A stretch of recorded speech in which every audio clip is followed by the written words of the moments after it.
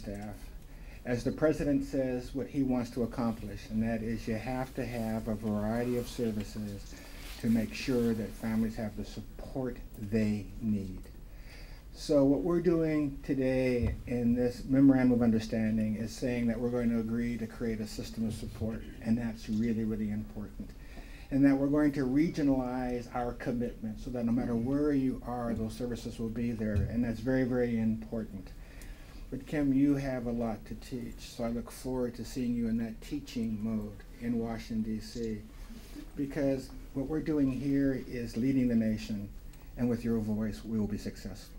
Thank you.